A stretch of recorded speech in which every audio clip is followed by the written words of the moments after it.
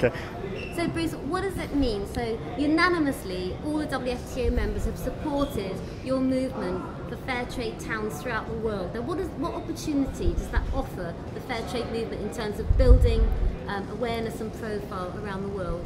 And we're obviously very delighted with this decision. I mean, we've been saying for a long, long time the Fair Trade Towns movement is not about any one organisation. It's about the bigger movement, and it's a campaign vehicle for all the fair trade movements around the world to use. So the fact that WFTO has given their support for that in that way widens that picture for Fair Trade Towns fantastically. So we're very, very delighted, absolutely. So you'll be going home a happy man? Very much so, yeah, and we'll be celebrating with samba dancing tonight. Yay.